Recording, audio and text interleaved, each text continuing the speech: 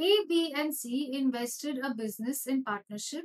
Initially, A invested rupees 29,000, while B and C invested rupees 25,000 each. After 4 months, A withdrew rupees 3,000. After 2 months, after 2 more months, that means after 4 plus 2, 6 months, C invested 12,000 more. Find the share of C in the profit of rupees 33,200 at the end of the year.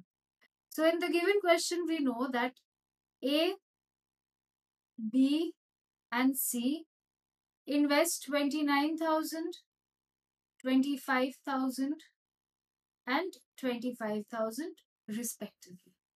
Now, after they have invested, now after 4 months, A withdrew 3,000. That means he had invested 29,000 for only 4 months.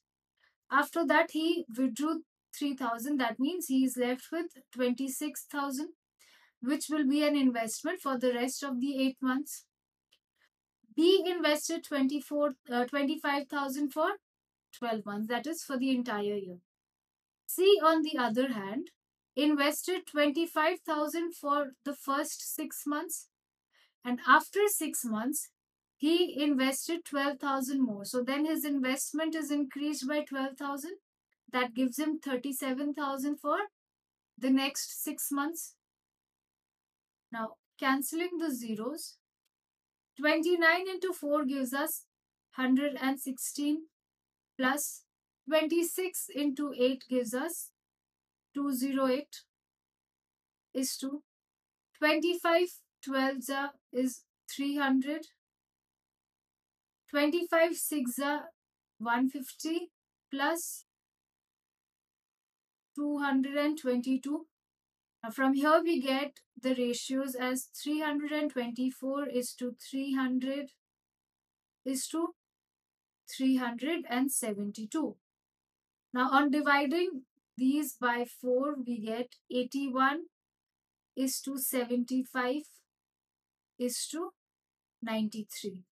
And their total is equal to 249.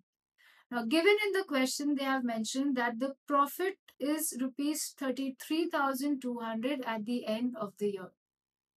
That means 33,200 is the value of 249, and we are asked to find the share of C, which is the value of 93.